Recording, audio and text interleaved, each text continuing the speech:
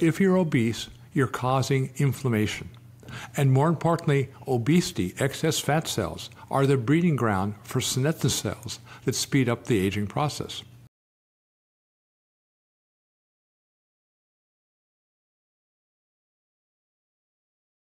Hello and welcome to the Wellness Zone podcast. I'm Mary Perry and I'm joined with Dr. Barry Sears, and each week we talk about the science of wellness, metabolism, and the dietary pathways to maintain them.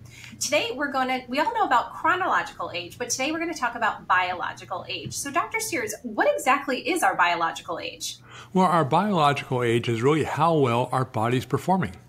As you said, we all know our chronological age, but saying as our biological age ages faster, we don't perform well. Now, what we want to do is to basically dissociate biological aging from chronological age, and by that is controlled by our genes. But not in the way you think. The genetic code is static. It doesn't do much. What turns on and turns off the genetic code is known as epigenetics, and that's controlled by our metabolism. So the better we control our metabolism, the better we control our rate of aging. So one of the things that comes up around the topic of epigenetics is epigenetic clocks. So can you talk a little bit about that? This is, in my ways, kind of a scam. In that there is, it's how old am I biologically? I say, well, we'll use biotechnology. Now, these epigenetic clocks look at basically called methylation sites in your DNA. There are 30 million methylation sites in your DNA. However, saying, thank goodness for artificial intelligence, we'll focus on only 350 of those sites. And from those 350 out of 30 million, we can tell you your biological age. Sounds great. And only for $395, you can get a test. Say, great, count me in. Well, unfortunately, the tests are based usually on buccal samples, taking a swab from your mouth. But you really need a blood sample. And more importantly, it depends on how you prepare the blood sample. And here's the worst part, it depends on the hour of the day you're taking the blood sample. You can change your biological age by about 3 to 5 years, depending if you take your blood sample in the morning or in the evening. Wow. And so they say, well, this is not a very good test. They say, right. So this might be a little bit more marketing hype, is what you're saying. Oh, would I say that? No, not me. So really, they're not very accurate, would you say? Or just there's too many variables between night and day, time, and how the sample is taken? Just too many variables, and that's why we have, first generation tests, second generation tests, third generation tests. Say we're refining our protocols, our algorithms. They just aren't working very well.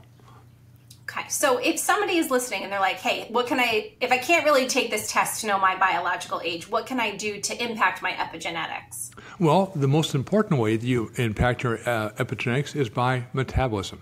That you can control. But the more you control that, now you slow down biological aging. But do I need an expensive test using a DNA analysis? No. There's some very simple things you can do today to say, am I aging faster or slower?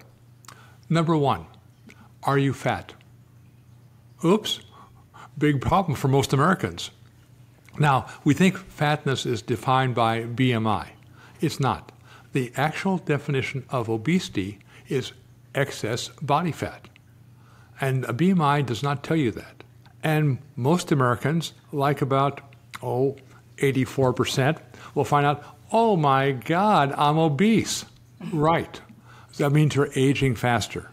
Now, why would that happen? Because if you're obese, you're causing inflammation. And more importantly, obesity, excess fat cells, are the breeding ground for senescent cells that speed up the aging process. So that's one marker. You need our test. Just stand stark naked in front of a mirror and say, I don't like what I see. Now, are there other tests which are a little more objective? Yes, these are blood tests. The most important, I believe, is your levels of insulin resistance. If the insulin resistance is high, you're aging at a faster rate. Another blood test would be the ratio of arachidonic acid to EPA in the blood. That's a marker of inflammation, which is a driver of basically accelerated aging. And another blood test is a standard blood test called glycosylated hemoglobin, which gives you an indication of your ability to control blood glucose. So those give you now some very good, independent, and easily accessible and free blood markers to say, how am I doing in terms of aging? Now, there's other things. We're looking at biological age, but part of that is also how we perform physiologically. So are there markers of physiological aging? Well, yes. One is VO2 max. How high of intensity can you do? And that's measuring how efficient your heart is. Another one is your strength. And you can do that and measure it easily using a hand grip. You just grab a little hand grip and basically pull it to see what your ability to pull that weight. And that gives you also a very good indication. So between the blood test, your percent body fat, and a few physical tests, these give you great insights of how to basically slow down the aging process, and they can all be modified by lifestyle. But when we talk about lifestyle, they're not all equal. If I want to really slow down aging, 70% of my ability will come from basically the diet, and in particular, metabolic engineering. About 20% from doing exercise consistently every day, and 5% from stress reduction. They're all good, but they're not all equal.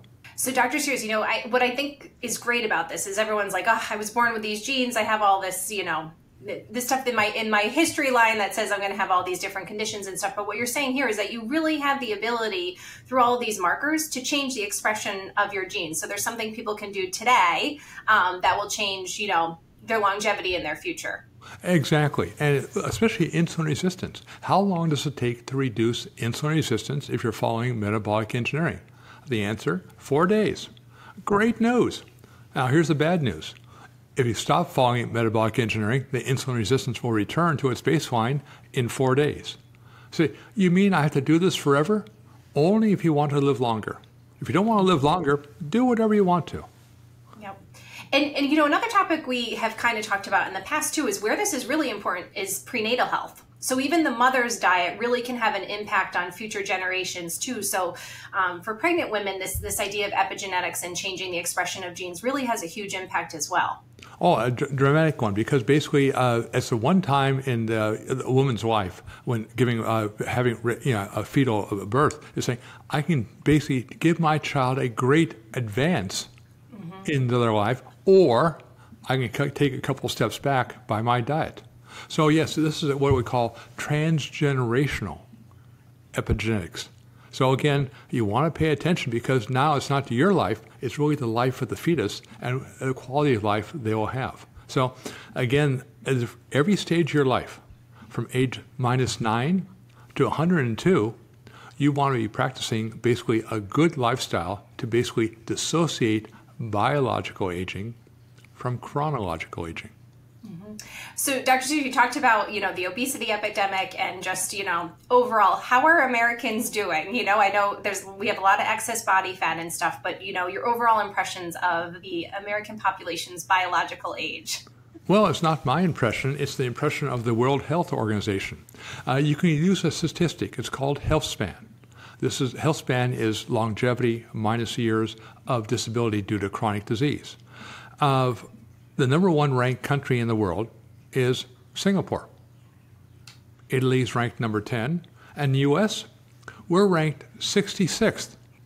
More importantly, since 2010, our health span in America has been decreasing. And America is the only country in the world, only developed country, whose health span has been decreasing over the last 15 years. It's a powerful testimony to say how poorly we're doing as a country in terms of basically dissociating biological age from chronological aging. Now, that being said, the good news is if you follow those simple prescriptions of basically eating correctly and doing some exercise and basically try to lead at least a lower stressful life, you can change that. Now, do we have the will to do that? I hope so. But if not, basically bad times are coming. So Dr. Sears, if people want to learn more about epigenetics and biological aging and just the dietary strategies they can do now to sort of reverse their biological age, where would you tell them to go for more information? I would suggest going to drsears.com. We try to explain the complexity of metabolism. It is complex, but more importantly, to show there's a dietary way to basically alter the metabolism quickly, and it can be maintained for a lifetime.